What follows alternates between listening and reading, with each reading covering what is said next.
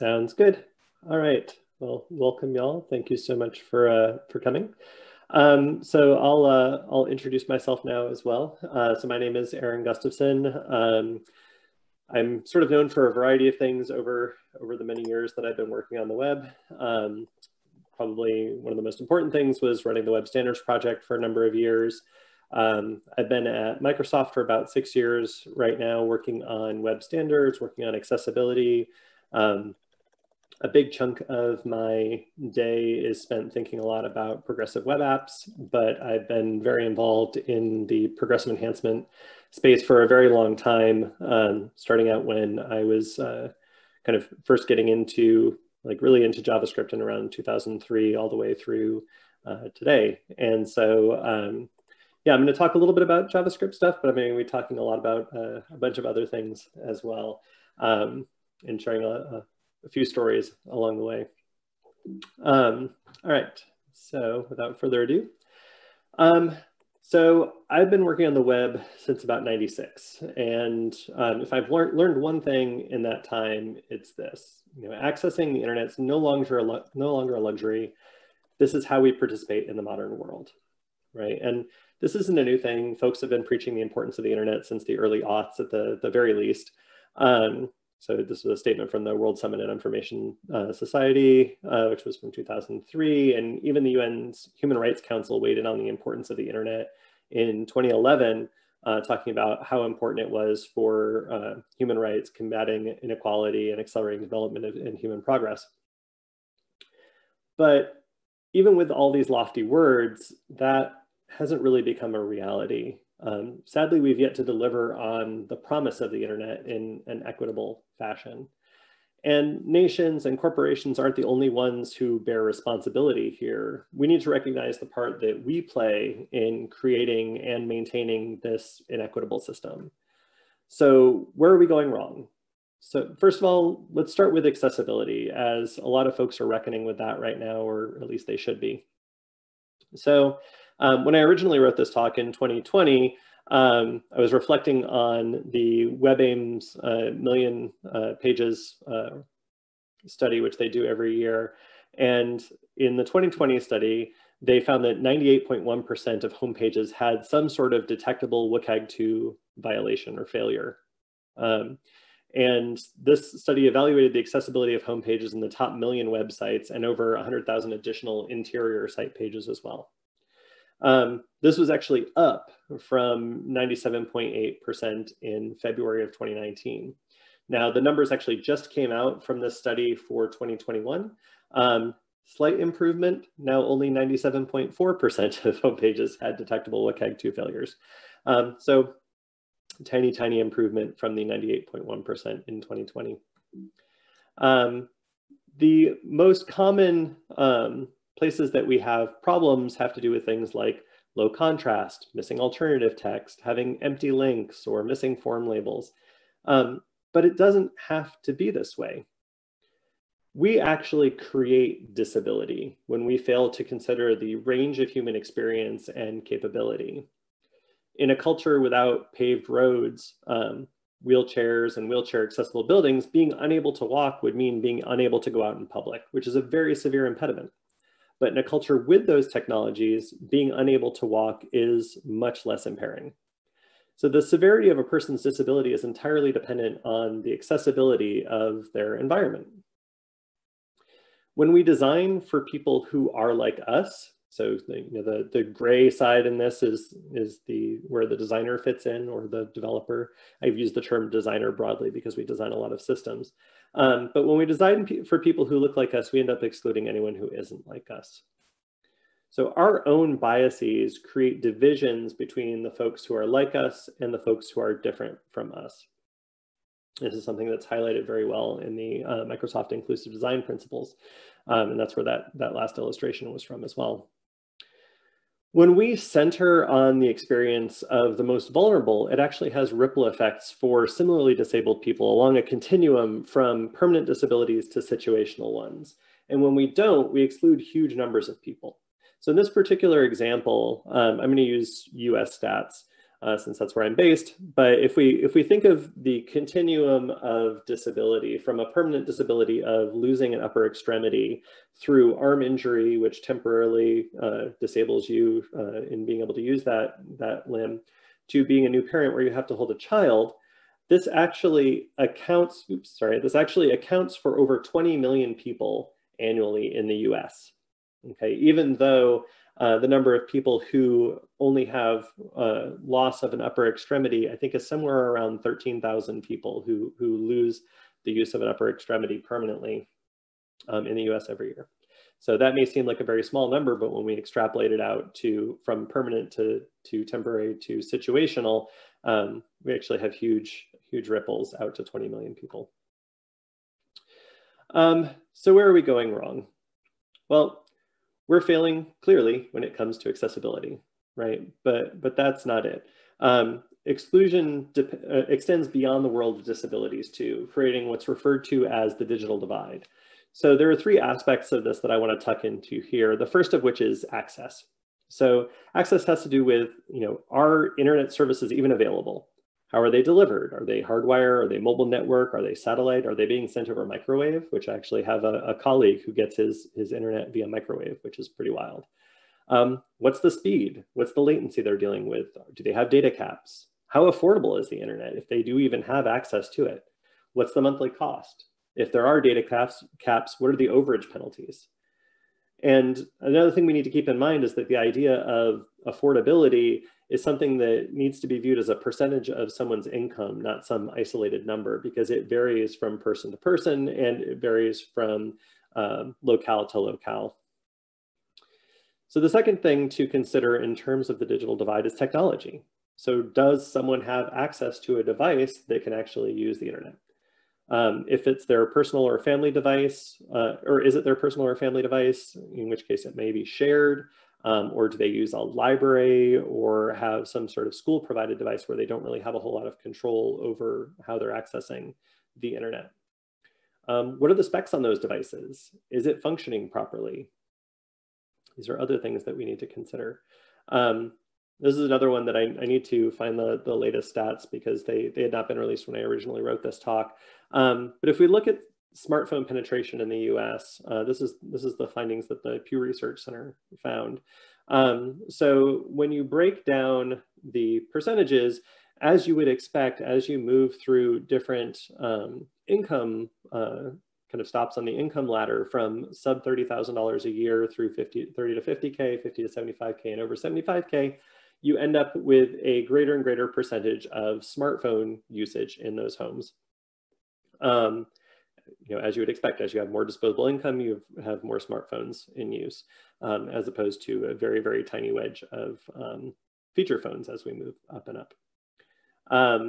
So what's interesting in the 2019 data versus the 2018 data is that the smartphone penetration in the 50,000 and up brackets, so those last two, increased.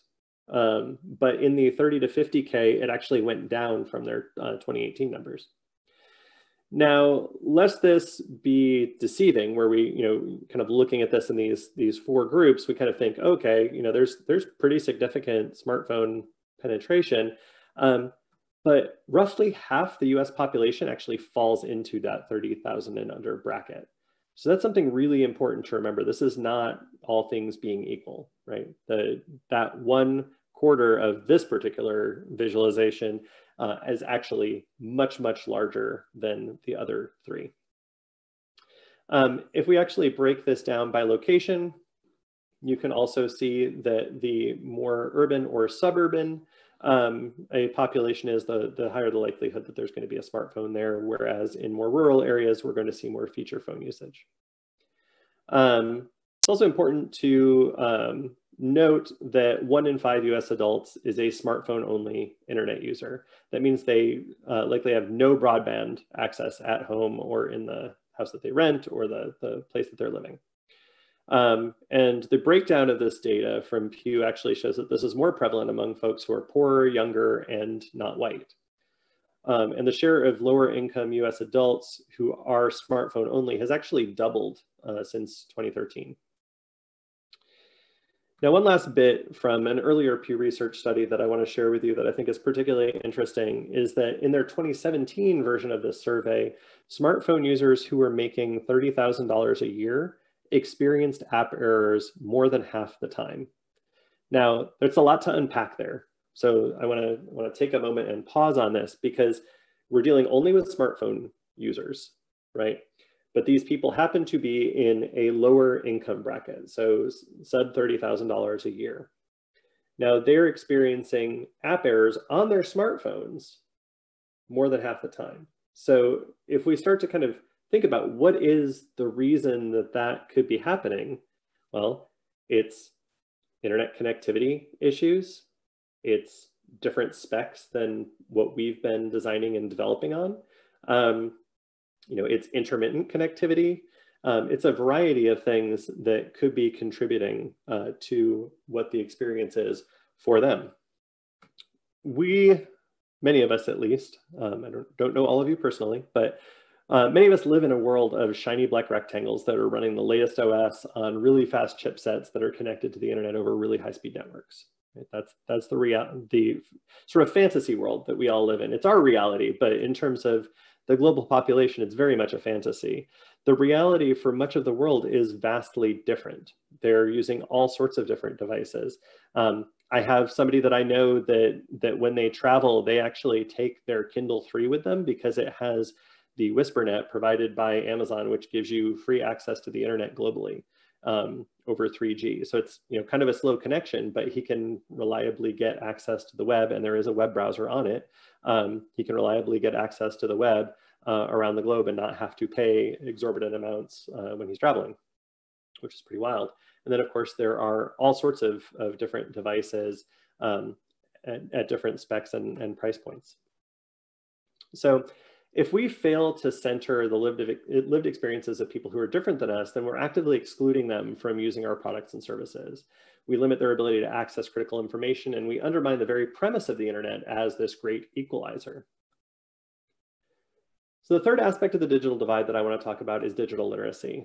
And what this has to do with is asking questions like, does this person know how to use the device that they have? Do they understand how to interact with the software that they use to run it or configure it? Do they understand how to use the internet? Do they know how to spot dangers like phishing attacks? Do they know how to protect their privacy?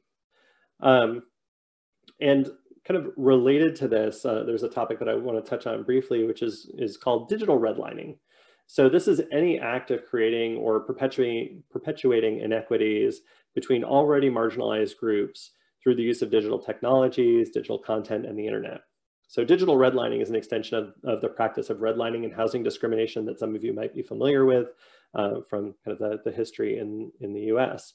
Some examples of digital redlining include things like AT&T discriminating against low-income neighborhoods in terms of the internet speed that it offers, or Facebook's ad platform enabling discrimination in housing and financial services advertisements based on people's ethnic backgrounds. Companies using Facebook to create an opaque and unregulated kind of credit score that acts as a gate for opportunities to financial betterment and such. All the way down to like Pokemon Go not having gyms and Pokespots in low income and minority neighborhoods, or Amazon Prime members in predominantly poor and Black neighborhoods that can't get the same day treatment that their neighbors in neighboring white communities can get. So there are lots of things that can come together to be digital redlining. So where are we going wrong? As I mentioned, we're failing when it comes to accessibility, and then we're failing when it comes to managing access or lack thereof to the internet. We're also failing when it comes to supporting broad categories of devices, and we're failing when it comes to recognizing that we are not our customers. That's kind of the ultimate place that we're going wrong. We are not our customers, and we need to recognize that. Now, when we think about inequity, that in and of itself is not an awesome thing, right? But when we are in a crisis, that actually compounds these inequities and makes them even worse. So I'm going to give you a quick story from one of my colleagues. So she works at Microsoft too. She has a very good income, lives in a nice neighborhood, And she actually had a winter storm hit her neighborhood here in Washington State. And when the winter storm hit, it actually blew over power lines and stuff like that. And that caused electrical fires, and there were trees that were blocking the street because they had fallen. They were blocking 2 of the 3 exits out of her neighborhood. And all of this was happening about 30 miles from downtown Seattle in a relatively affluent area where there were few visible indicators of any sort of digital divide. And yet, in that situation, in that, not horrible crisis, but crisis nonetheless. I mean, electrical fires and the inability to quickly escape the neighborhood where there was damage and risk. She was having issues using her mobile browser and using the site to actually report issues and find out about what was going on and finding out about her safety in that area. And she finally managed to get the page to load to report the outage after about 5 minutes, which is not awesome at all, right? And that was a relatively minor incident. Now consider something much more horrible, the devastation of Hurricane Maria in Puerto Rico in 2017. Now, Puerto Rico's internet services were not great to begin with, so the impact was massive. It's estimated that between 800 and 8,500 people lost their lives due to the damage and the lack of basic services, including telecommunications, in the weeks and the months following Hurricane Maria. Hurricane Maria downed 1,360 of Puerto Rico's 1,600 cell phone towers and about 85% of their above-ground telephone and internet cables. And not all of the death and destruction obviously happened because telecommunications went down, but a lot of it was compounded because people did not have the ability to get help when they needed help. And that created an even worse tragedy. And weather isn't the only kind of crisis that compounds these systemic problems. So consider our current reality. I want to take a moment and focus on education because I feel it provides some much needed perspective. So internet access is very unequally distributed, and yet many children are being asked or required to learn from home until it's safe to return to their schools. And without software that can work well in limited or no connectivity scenarios, children are even more likely to fall behind their, poor children are more than likely to fall behind counterparts in wealthier and more densely populated areas. So if there are children who are in rural areas or who don't have the funds to pay for reliable, fast internet, they're more likely to fall behind when it comes to educational opportunities. So this example is from Southeast Asia, from Kuala Lumpur. But this isn't a phenomenon just limited to non-Western nations either. So I have an example here in Phoenix. There were 3 high school students who were found huddled under a blanket outside a closed elementary school. And the reason they were there is because they didn't have internet access at home. And so they came to access the school's Wi-Fi in order to be able to do their homework. Connectivity aside, digital literacy is not universal either. So countries participating in the Organization for Economic Cooperation and Development, which are considered developed countries with a high income economy, they don't have digital literacy solved either. So here we see that the OECD average percentage of computer illiterate people hovers around 25%. So a quarter of the population will have or rather computer illiteracy hovers around 25%. So a quarter of the population will have major trouble in accessing e-learning as an educational method. So how do we provide an equitable education to the children who are among the 25% considered digitally illiterate in those countries? What about in other countries with even lower digital literacy rates? And even if a student has everything going for them, they live in the quote unquote right place, they have the quote unquote right device, and they have the skills to use it, what happens when the shift in internet traffic rapidly diminishes their connection to school, which has happened since the pandemic? If we look at the pressure being put on the internet globally, we can see a huge effect in countries with high COVID-19 infection rates. And then, of course, no surprise here, there have been numerous studies of e-learning software that have found that accessibility is a major problem in this area. So if we think about what it is that we build and we think that what we're building is important, we really need to treat it that way. We need to recognize that crises are inevitable, but we can rise to meet that moment. So we do this by planning for network issues, empowering our customers, our neighbors, and constituents. We eliminate waste whenever possible and reduce complexity. So let's start by looking at networking specifically. So let's plan for network issues. And we can do that by relying on small static files, making as few requests as humanly possible, leveraging browser defaults, and using a service worker. So I'll step through each of these one by one, starting with smaller files. Now, this is not a revelation by any means. Smaller files with less processing overhead are faster, right? It's worth reminding ourselves that, though. Small static files, they download more quickly, no matter what the HTTP version is that you're sending them over. They cost our users less to download. They take up less space on our users' devices. They cost us less to host and deliver. And they put less stress on our servers and our infrastructures, meaning we're able to serve more users and that your server is less likely to crumble when it's under heavy stress. And the content, when it's small and static, can be moved to edge servers and CDNs more easily as well. Now, I'm going to focus on the smaller files right now and circle back to the static bit in another section. Now, interestingly, this is something that CNN considered during another crisis in our past. So in 2017, when Irma was bearing down on the Caribbean and Florida, CNN launched a text-only version of their website at light.cnn.io. And here's what that looked like. It was stripped down to focus on only the essentials, and it required much less bandwidth to download. But text-only sites weren't really new in 2017, right? NPR built a text site originally as thin.npr.org in 2005 based on lessons that they learned during the attacks on September 11th, 2001. But text-only sites have existed since the beginning of the web, and they still make a ton of sense, especially if you need to deliver critical information to folks in the middle of an emergency. And it's not just news sites that benefit from this approach. The National Hurricane Center also has a text-only site.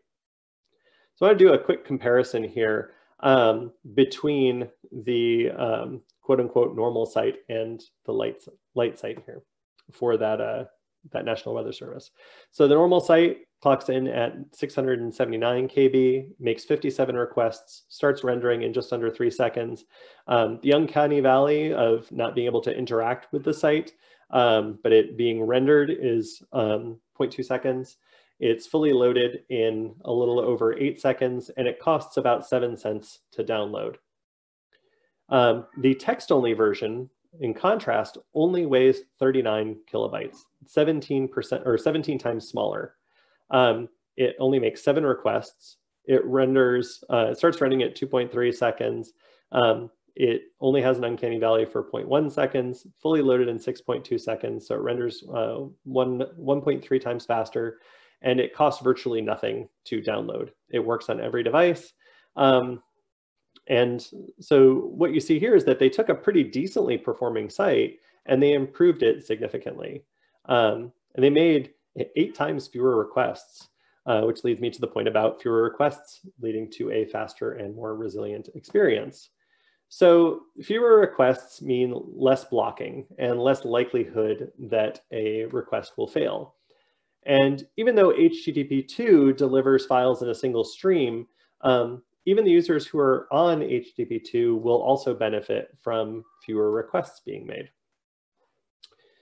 Another benefit to everyone is sticking with browser defaults. So, there is this push, and it's been a consistent push for as long as I can remember, to JavaScript all the things.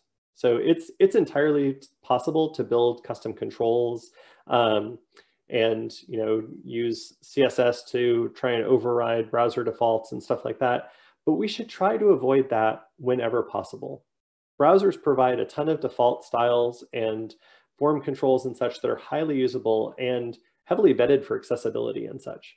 And whenever you replace a native browser feature with your own bespoke code, you're increasing the cost to your users, you're increasing the fragility of your site, and you're slowing down the performance. It also means you have to maintain that code over the lifetime of the site.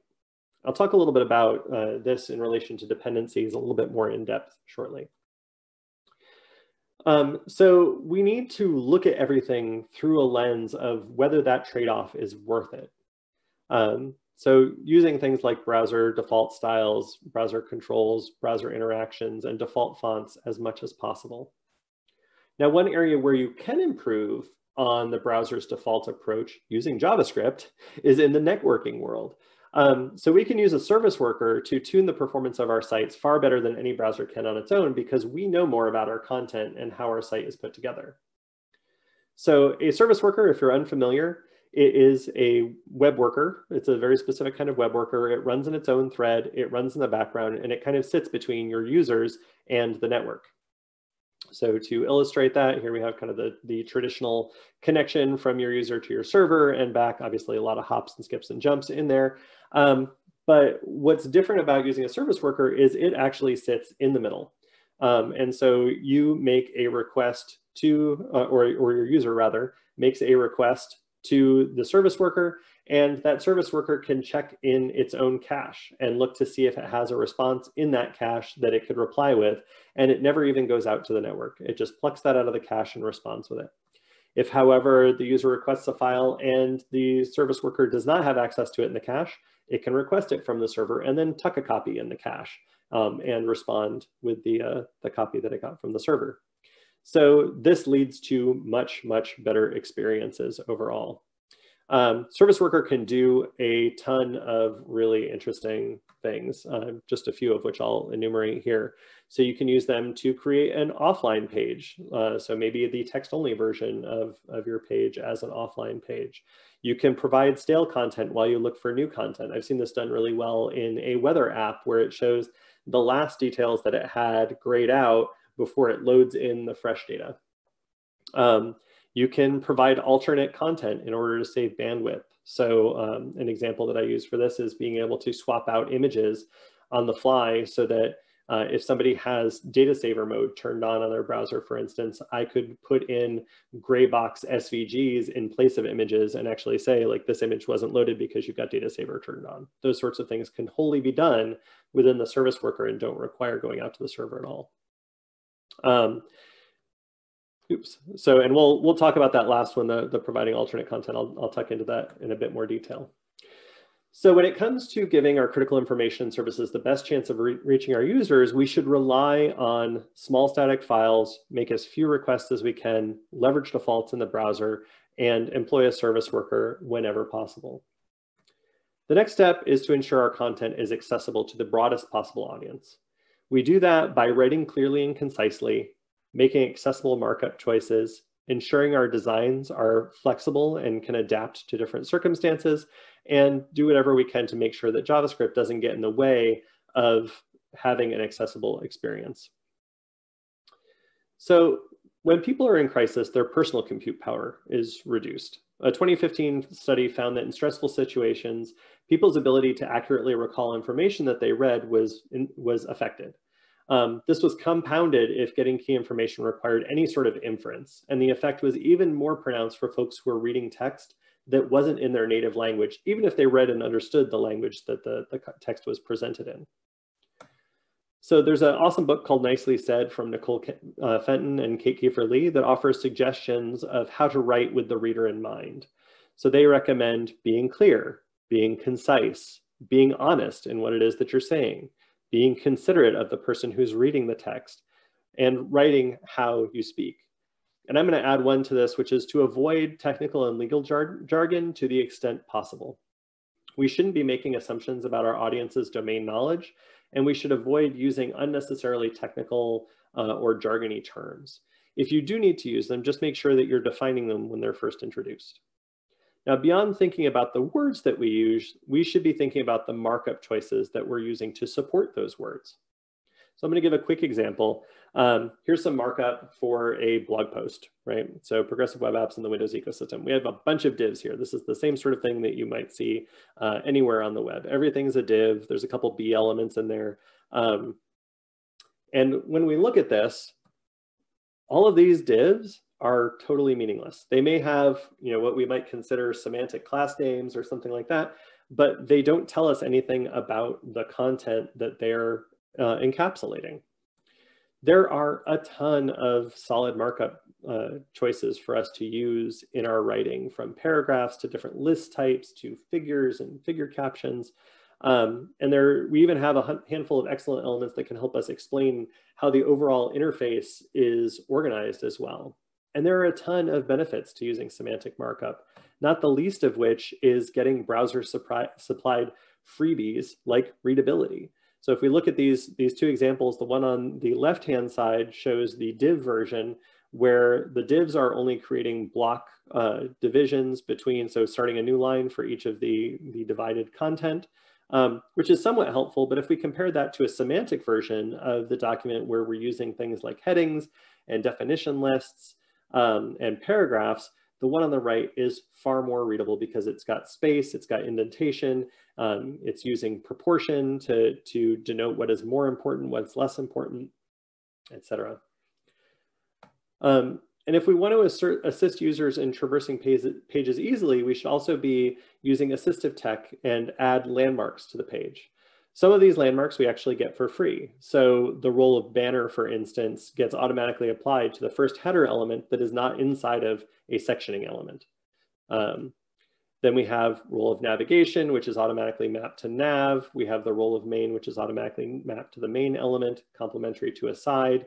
And then content info gets applied to the first footer element that's not inside of a sectioning element as well. The only one of these really useful landmarks that's not automatically inferable from a semantic element choice is the role of search, which you'd use to encapsulate your search form. So considering the markup that we choose goes a long way towards making our projects accessible to the broadest number of users. And once we have that, we just need to make sure that we don't undermine that value by making poor choices in our CSS or our JavaScript. So when it comes to building for the web, we need to keep in mind that the products and services we create are for others. Again, not for ourselves. We are not our customers. We need to ensure that our customers can adapt our designs to their requirements. And probably the most commonly understood way of doing this, fairly recently, at least from the last decade, is responsive design. That's what responsive design was all about, was making sure that our visual designs could adapt to a variety of screen sizes. And before that, there was the Tao of web design, in which John Alsop was talking about how important it was that our designs adapt and flex to meet our customers' needs. So one way to do this, one way to adapt, is to keep the font size flexible by using things like M's and more recently Rems. That's been a best practice for a while, but a lot of folks are still using pixels for their media queries. So one thing I love about using M's for media queries is that actually if users bump up the font size on their desktop or their tablet, for instance, the design will actually switch to being more appropriate to the reading scale. So if they're on a tablet, it might go from being more of like a 10,000 foot view of the website to now all of a sudden they're in like a mobile reading experience where it's a single column, which is pretty awesome, just with them bumping up the font size, which is very, very helpful. Another way to do this is to avoid relying just on color to convey important information. So if somebody has, in this case, deuteranopia, which is red-green color blindness, the red and green buttons at the top there for confirm and cancel actually look like those two kind of mustardy, olivey green colored buttons below, which is problematic. If we just added something like some iconography along with that, it can help people quickly grasp the purpose of these buttons and not have to rely on color specifically. It's also exceptionally important to folks that we ensure proper contrast. So we think about this with people who have vision disabilities, certainly, but it's also really important for people who might be outside and maybe have to turn down their screen brightness in order to save battery on their mobile device.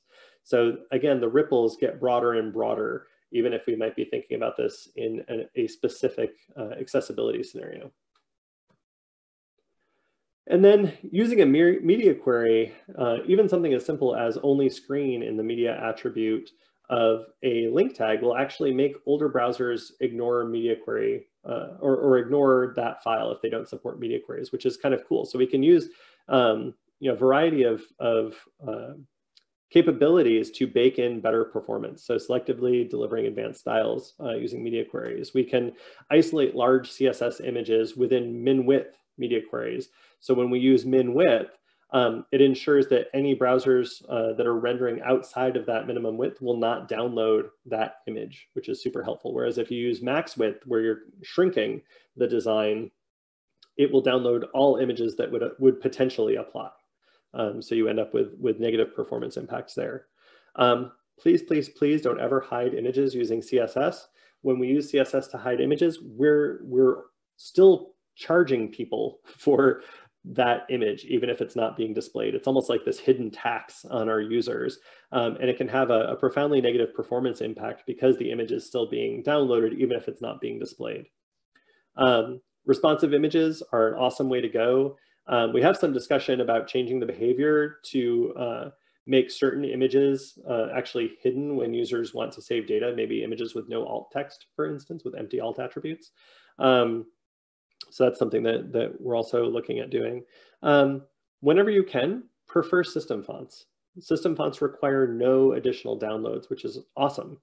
You can use font display optional to actually cause the fonts to be loaded separately, which will improve font loading performance. So there's a short blocking period, the browser will move on, and then that optional font will be downloaded and used the next time the page is rendered. So that's really useful if you do use custom fonts to use the font display optional property. So CSS can absolutely cause issues, but by far, JavaScript is the #1 thing that can mess stuff up in terms of being able to equitably deliver our content. So JavaScript can deliver great experiences, or it can undermine them. So for instance, something as simple as the let keyword, which scopes variables to the current block, that might work great on your machine. It works in every modern browser, but older browsers don't understand it. And when they don't understand that one simple keyword in your JavaScript, the entire JavaScript program is thrown out. Not just that block that it's in, the entire file is just thrown out entirely because it has no idea, the browser has no idea how to interpret it. So that little teensy little thing, because I chose let instead of var, now all of a sudden there's a whole host of older browsers that cannot access this content at all, if it depends on JavaScript to get there. So we need to keep in mind that there are all sorts of single points of failure that we have on the web, and JavaScript is a really big one. Now, in a case study from Government Digital Services, kind of on the idea of JavaScript here, 1.1% of their total users didn't actually get a JavaScript-based enhancement. And what was particularly interesting about this study that gov.uk did is that the way they set it up, they were able to determine how many people should have gotten the JavaScript enhancement, but didn't. So they had a couple of ways that they were loading images and trying to figure out who had JavaScript and who didn't. And so the interesting thing was that 0.9% of their user base should have gotten the JavaScript enhancement. In other words, they didn't have JavaScript turned off, but for some reason they didn't get that enhancement at all. So in total, 1.1% of their users, which is like 1 in 93 people, if I remember correctly, didn't get the JavaScript-based enhancement. Now, the reasons that they may not have gotten that enhancement might be corporate or local blocking or stripping of JavaScript elements. I've been in scenarios where that's happened. Maybe there were existing JavaScript errors in the browser, either from browser add-ons or toolbars or something like that. Maybe the page was left between requesting they used images, as I mentioned, requesting the base image and the script, no script image. So that is sort of a big question mark. Browsers sometimes preload pages, and they may have incorrectly predicted that you would visit that page. So in that instance, the base image may have been requested, but the script ones hadn't. Or maybe there were network issues, especially on mobile devices. And I'm sure there are undoubtedly many more potential pitfalls that would cause the JavaScript not to execute that I haven't even thought about. But all of this is to say JavaScript is not a bad thing, but we need to understand that when we're using JavaScript, we need to understand what its limitations are and plan for that. Plan for the failure case, plan for our JavaScripts not running, and figure out how can we deliver the critical information and services that we're building in the absence of JavaScript. That way we build resilient experiences that are going to work for people no matter what. So to kind of circle back on this, we want to empower everyone by writing clearly and concisely, making accessible markup choices, ensuring our designs can adapt, and then making sure that JavaScript and CSS don't get in the way, don't undermine that experience. In this next section, I want to talk a little bit about waste. So we have a lot of waste on the web. Unnecessary imagery is a big one.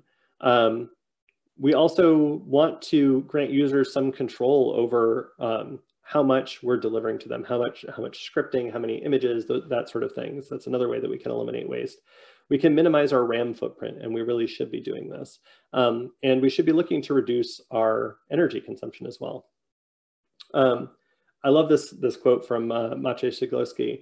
I feel like he sums this whole world of waste up.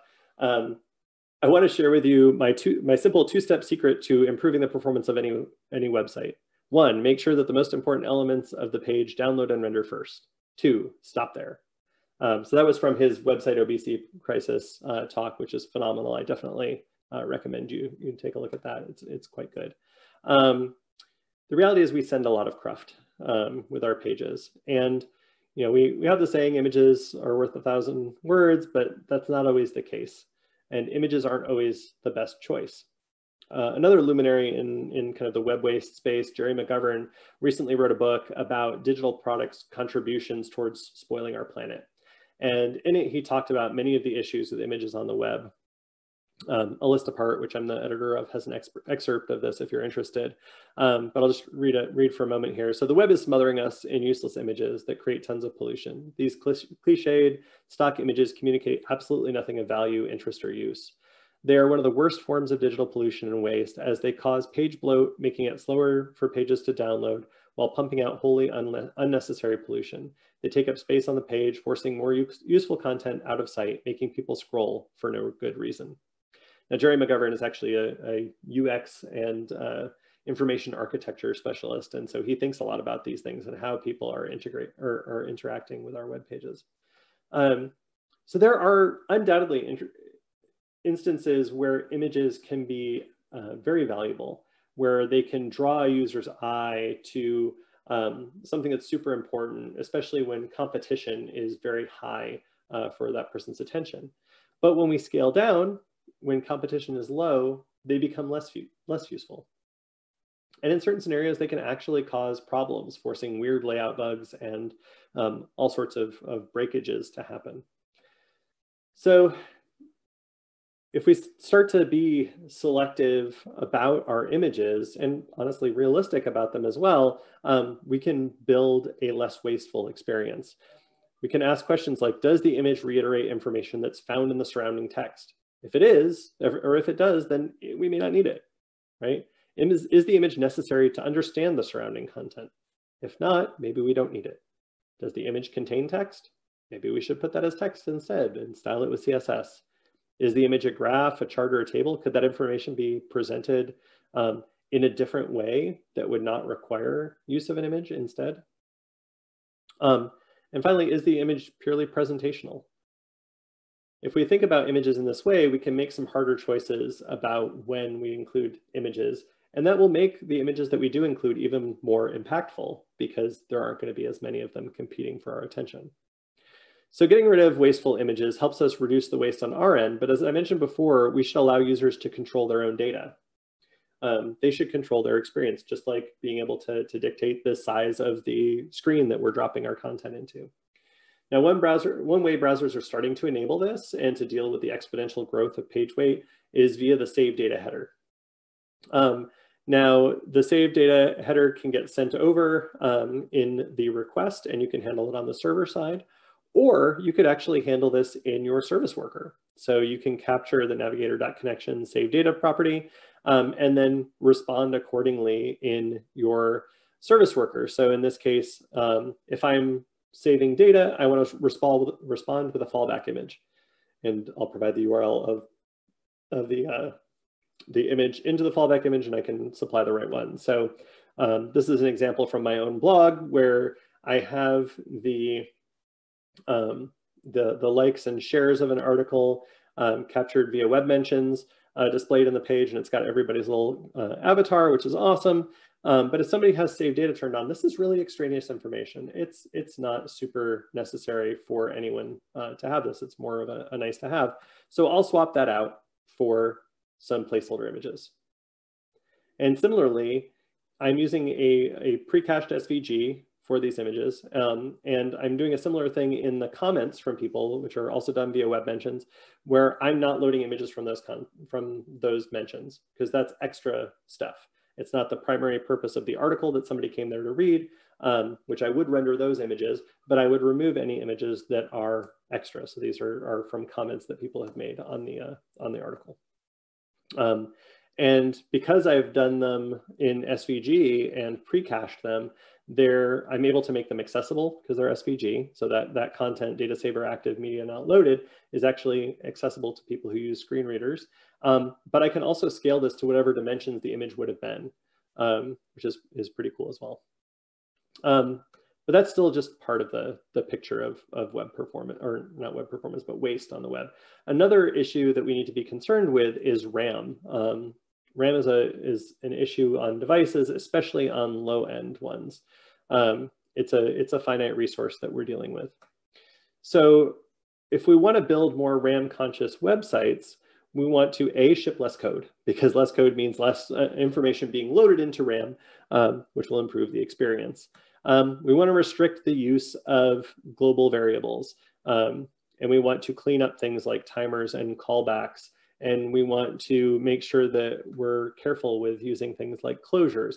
All of these improve memory management, because it makes sure that the JavaScript garbage collector can release memory properly. And in particular, the problem with global variables is that by definition, they live during the whole execution of the program. So in other words, they always consume RAM, whether the program uses them or not. And contrast that with local variables, they have a very short lifespan and only consume memory when the program needs them. Another thing just to kind of keep in mind is that if the code is quote unquote reachable, it's being held in memory. So we need to make sure that we're releasing things like DOM nodes and large objects, especially when we're going through and writing our code. And we want to make sure that we're monitoring memory use in DevTools. DevTools can be really helpful for us in determining how much memory we're using. Another thing I want to talk about in this space is battery usage. And electricity is very much a luxury. And the more code that we ship, the more energy we end up using on the devices that are accessing our content. So have you ever considered how much energy your website consumes when it's running on a device? I think we should spend more time thinking about this. And it's helpful to frame that with how long it takes to charge a smartphone, for instance. So I'm going to show a few examples here. So about 2 to 3 hours on the electrical grid. With a diesel generator, about the same. Solar panels, about 8 to 10 hours, depending on the weather and the type of solar panels you're using. You can get about 12 to 20 minutes of cell phone use for about 3 to 10 minutes of cranking your hand on a hand crank. If you're using a bicycle crank, it's about 2 to 3 hours like the standard electrical grid. And then if you're using kinetic energy, that's human movement or movement of any sort, you can get about an hour for an hour of, or you can get about an hour of usage for an hour of effort put in. And then thermo power, so burning or heat based powers, in about 2 hours, you can charge a smartphone. So if we want to make our sites less resource hungry and create energy efficient websites, we should be shipping less code, serving properly sized images in the best format, because that requires computation to resize images. We should be optimizing and minifying all the files that we possibly can. That includes both code and graphics. Don't do things like autoplay videos. That can really burn through somebody's energy. And using things like system fonts, again, not requiring downloading of additional fonts that then have to be rendered, and delivering less JavaScript, integrating less third-party code, implementing a service worker. Are you You're sensing a pattern here. Other things to think about is vector versus raster images. So vector will generally be less memory intensive, WebP versus other image formats. Video and JavaScript in particular are very CPU intensive, which means they use more energy. Now, the benefits of following this guidance is across the board for consumers, for organizations, and of course, for the planet. Now, there's a fantastic project from Low Tech Magazine where they rebuilt their entire website to run on 100% solar with a battery backup on a single board computer that retails for about 40 euros. The article that I linked to here is largely focused on server-side implementations, but the choices they make actually have a direct impact on end users as well. It's a really interesting study that I recommend you check out. So to eliminate waste, we want to get rid of unnecessary imagery, grant users some level of control, allowing them to save data, minimizing our RAM footprint, and reducing our overall energy consumption. Now, finally, in the last portion here, home stretch, we need to consider the complexity of our projects. So as a developer, I fully recognize that I have a tendency to fawn over interesting and elegant languages and frameworks, and that's sometimes led me to ignore the real impact of choosing a particular approach and what that can do to the project. And if what we're building matters, we need to make sure the decisions that we make are actually in service of that project. Complexity can be okay when it's warranted, but if we can reach for a simpler solution, we should. So we should, first of all, develop dependency awareness. We should reach for the right tools for the job, and we should consider going static. So Tim Berners-Lee, who created the World Wide Web, said that use the least powerful language suitable for expressing information, constraints, or programs on the World Wide Web. This gets cited often. It's the rule of least power. And I want to show you kind of what an example of this looks like in practice. So let's consider a button, right? There are several options for creating buttons, but not all of them are created equally. There's the input of type submit. There's the button of type submit. We could do things with an anchor, or we could do it with a division. Now, any of these can work to submit a form, but only two are guaranteed to function the way they should no matter what.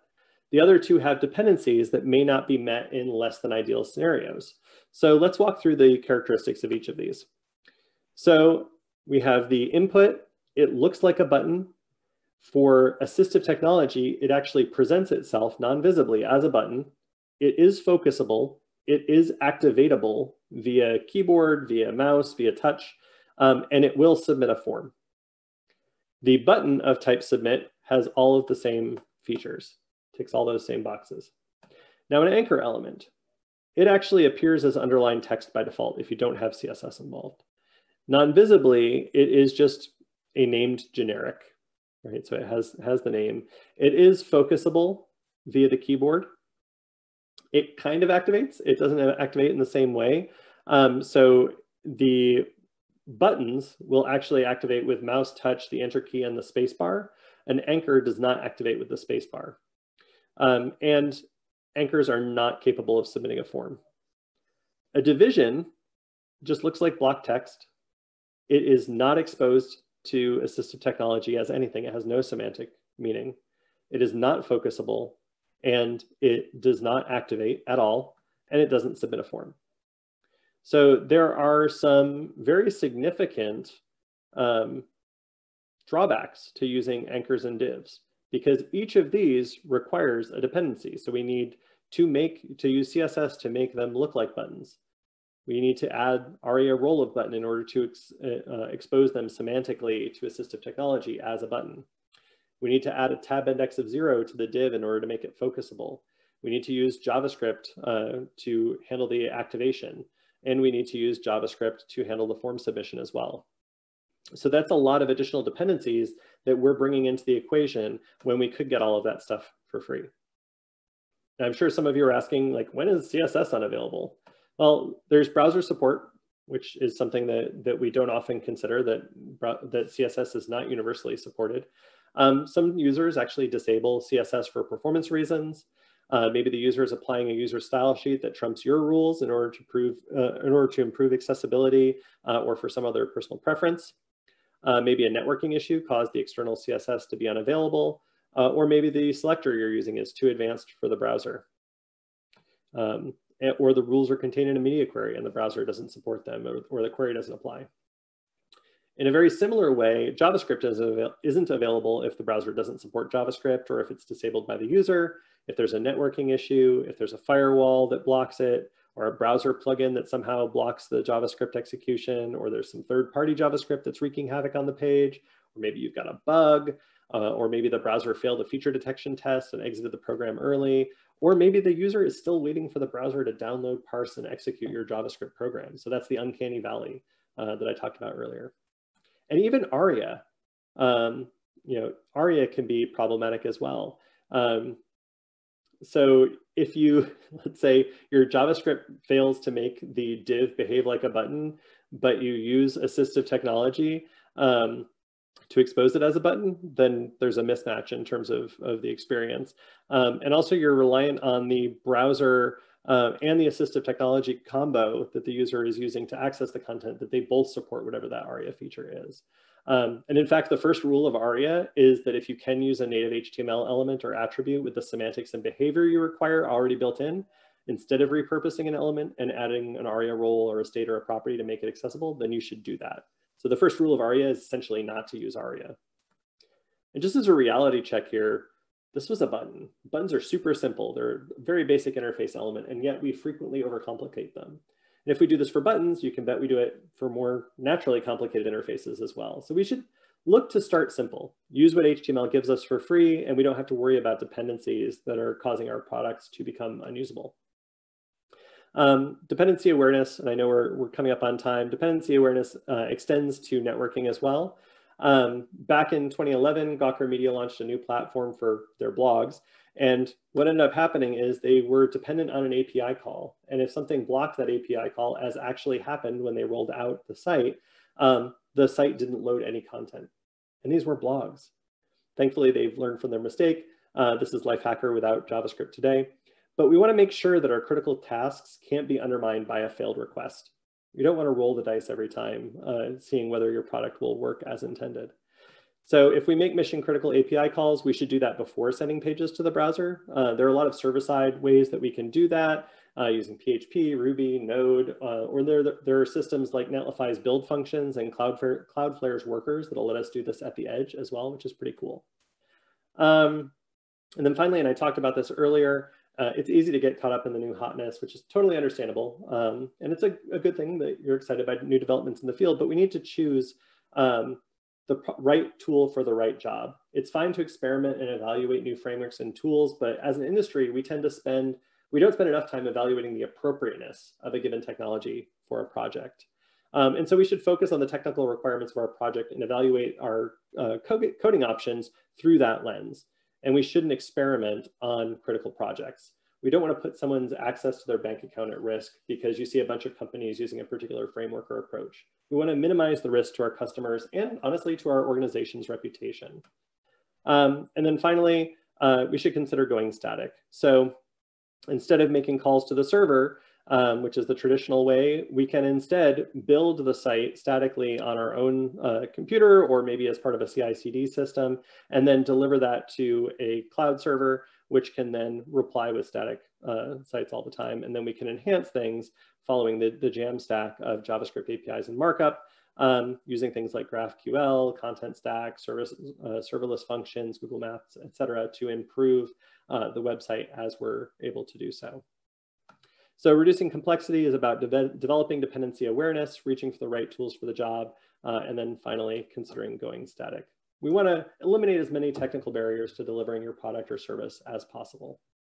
So in summation here, let's rise to meet every moment by planning for the worst, empowering our customers, our neighbors, our constituents, eliminating waste, and reducing complexity. Thank you all very much. And I would very happily, I know we're at time, and I actually need to run as well here. But if you have questions, you can feel free to tweet at me, and I would more than happily answer them. as soon as I'm able.